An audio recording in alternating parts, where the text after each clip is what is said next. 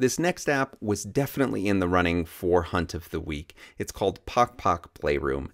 It is gorgeous, and I cannot say enough good things about the way that this app works.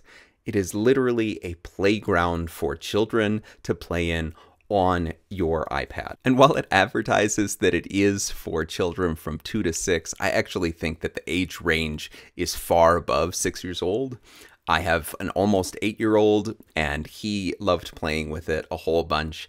I really love all of the different functions inside of the app. There are many different ways to play. There are some physics-based experiences where you have shapes that are running into one another.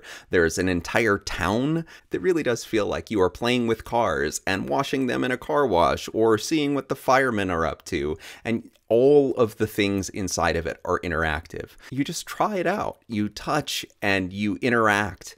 It is an open playground on an iPad in a way that I have not seen for a very long time. It is truly unique among kids apps on the iPad. It has no free-to-play mechanics. It is a subscription service, but one that I don't know that you would struggle with paying for if you have a child that is really interested in just seeing what's possible.